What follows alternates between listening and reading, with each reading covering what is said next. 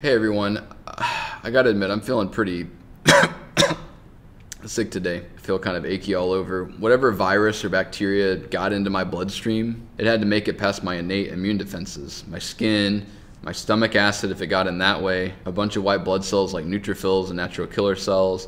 Somehow it's lingered on past all of those. Sorry, but the good thing is that I've got specific immunity that's developing right now, so hopefully I won't have a problem with it next time. So this video is all about specific immunity or adaptive immunity. My immune system is learning how to fight off this particular pathogen. Calling in the big guns, you might say. So let's jump to the whiteboard or whatever and get started. So let's say we have a pathogen invading the body. It could be a bacteria, it could be a virus, but it's something in our bodies that shouldn't be there. I've got the pathogens drawn in green, and on the surface of the pathogens, I have these little orange circles, which are the antigens. Antigens are just little proteins that are on the surface of the pathogen that we can use to identify what that pathogen is. All of the bacteria and viruses that can make it into our body have different antigens that present on their surface. And so if we can learn to recognize each bacteria or virus's antigens, we can fight off that specific bacteria or virus. And that's what this whole process is about. Learning to recognize a particular virus or bacteria, and then recruiting cells that are ready to fight it off as quickly as possible. Now in this diagram on the top left, we have a non-specific response. That means that this top left part of the diagram, all the stuff that happens there, would happen no matter what the pathogen is that's entered into our body. It could be this specific one I've got drawn in green, or it could be COVID, or it could be chickenpox, it could be anything. Then we have a humoral response as well as a cell-mediated response.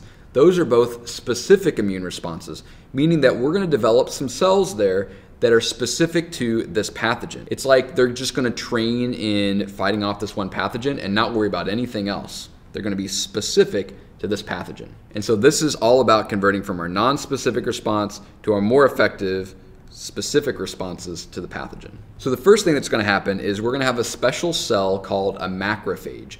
Macro means big and phage means to eat. So this literally means a big cell that's going to eat the bacteria or the pathogen that's invaded our body. You can see it wrapping its cell membrane around that pathogen in a process called endocytosis. We call it specifically phagocytosis, and phago just meaning to eat, and cyto meaning a cell, so this literally means to eat another cell. So that macrophage or big eater cell is going to phagocytosize the bacteria, and it's going to store it in what we call a vacuole. At that point, it's going to take these little compartments called lysosomes that are filled with enzymes, and it's going to inject those enzymes into the vacuole, and those enzymes are going to break apart that pathogen. It's going to break it into little pieces, and some of those pieces will be the antigens that are found on the surface of the pathogen. The macrophage is going to have a specialized protein, which is called MHC2, or major histocompatibility complex 2. And that MHC2 protein is going to grab onto some of those antigens and present those antigens on the surface of the macrophage. Because they're presenting this antigen or saying, hey, here's how you can recognize this pathogen, we're going to call the macrophage an antigen presenting cell. It's presenting the antigen. Now, once the macrophage is presenting this antigen,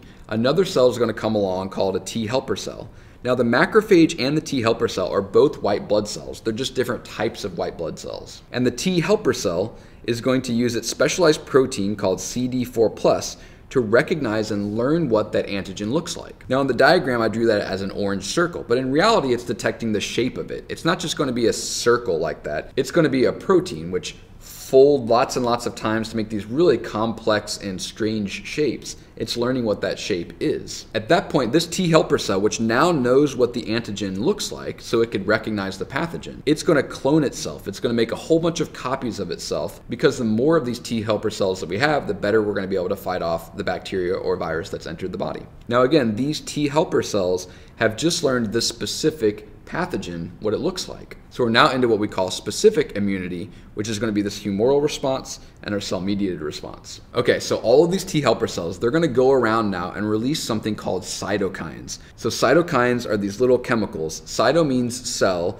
and kine or kinna means to move. And so these are going to sort of move other cells into action. That's where they get the name cytokines. They cause cells to move into action. One of the cells these get released to are called B cells. Now for B cells, which are another type of white blood cell, you need to remember the 3 Bs. The first B is that these mature or differentiate and become B cells in the bone marrow. T cells, although all white blood cells come from the bone marrow originally, T cells are going to develop or mature into T cells in the thymus gland, hence the name T. So B cells bone marrow, T cells thymus gland, that's where they get their names. The second B is that B cells are going to make antibodies, B for bodies. And antibodies that B cells make are going to be specific for the pathogen that we're trying to fight off. The B cell has learned what this pathogen looks like. It's been called into action by the T helper cells and their cytokines, and it's going to make antibodies that are going to latch onto this specific pathogen. Now this needs to be specific because if it wasn't, if this B cell was making antibodies that latched onto just any old protein on the surface of a cell, then that would be attacking our red blood cells, it would be attacking our normal healthy cells, that would be bad. So this has to make antibodies that are specific for this pathogen. Now that'll do a couple things. One, it's going to neutralize this pathogen. Think about it, if that pathogen is covered in these antibodies, then it can't infect other cells and it can't grow, it can't do any of the things it normally would do in our bodies. Having these antibodies also makes it a target for some of our own cells. If other macrophages or natural killer cells or neutrophils come along and they see something with a bunch of antibodies attached to it, they know it's time to strike. So other cells will kill off this pathogen more easily because of the antibodies. The third B to remember is that this happens in the fluids of our body, and an example of that would be our blood. That's what humoral response means. Humoral means happening in our fluids. So that includes our blood, but also includes our lymphatic system, our lymph nodes and lymph vessels, as well as the interstitial fluid, which is all the fluid like between the cells throughout our body. So remember, for B cells, they mature in the bone marrow, they make antibodies, and this all happens in our blood. Now this is all well and good. We're going to fight off this pathogen really well with our newly specialized B cells that are making antibodies for that pathogen. But we want to be able to fight off this bacteria or virus again in the future and not have to get sick again. So a lot of these B cells are going to stick around as what we call memory B cells. They're just going to be chilling in our body, hanging out, ready to fight off that pathogen if it ever makes it into our bodies again. We're waiting for you. So that's our humoral response, and we're going to be ready to fight off that pathogen again if it ever gets into our body, let's say a year or 2 down the road. Now this is all happening in the fluids of our body, but unfortunately some of our cells may have already been infected. And the antibodies can't really make it into our infected cells to fight off the pathogen that's infected those cells. So we have to have a separate system or a separate response which is going to take care of our cells that have already been infected. So here we have a normal cell in the body. This could be a skin cell or a digestive system cell or whatever cell in the body, and it's been infected with this bacteria or virus. So we have to do something about that. This is especially important for viruses because what viruses do is they make it into our own cells, and they'll use the machinery of our cells like ribosomes and stuff in order to make lots of copies of themselves.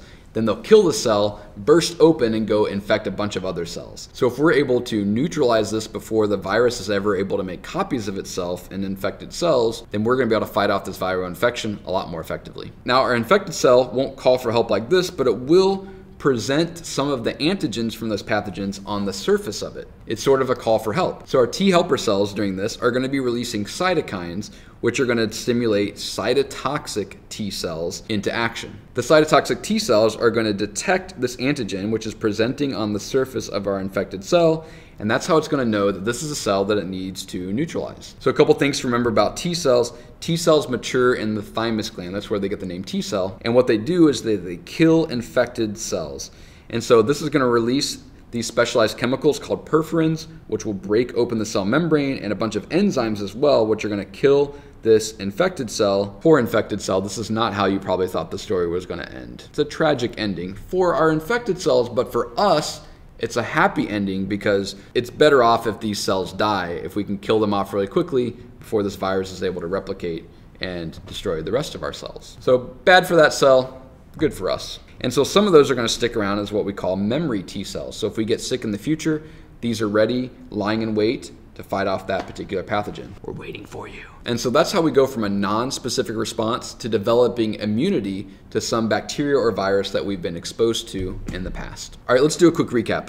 So we've got some pathogen that's entered into the body, and a macrophage or a dendritic cell is going to phagocytosize or eat that bacteria or pathogen. Then it's going to release enzymes from lysosomes. Those enzymes will break that pathogen apart into its little pieces. A specialized protein in our macrophages called an MHC2 is going to grab on to the antigens, and it's going to present those antigens on the surface of the macrophage or dendritic cell, which we call antigen-presenting cells because they're presenting the antigen. T helper cells are going to come along, and the T helper cells will use CD4+, their specialized protein, to detect the shape of that antigen. Once they know the shape of that antigen, they're going to start cloning themselves. So we have a whole bunch of T helper cells that know what that antigen looks like. The T helper cells are going to release cytokines to stimulate B cells to make antibodies, and those antibodies will be specific to that pathogen. They'll neutralize it by locking onto it, as well as make it easier for other cells such as macrophages and neutrophils to destroy that pathogen. Some of those B cells will stick around as memory B cells so we can fight off this pathogen in the future. And remember the 3 B's of B cells.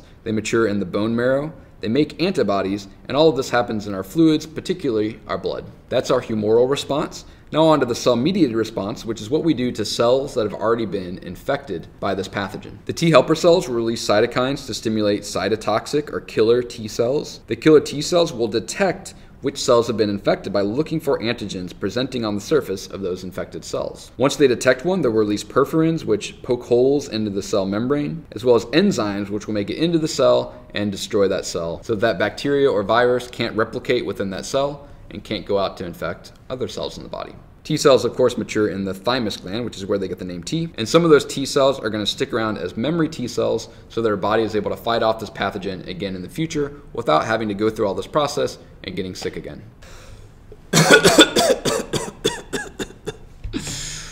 So how convincing was my fake coughing and fake sickness? Do I have a career in acting?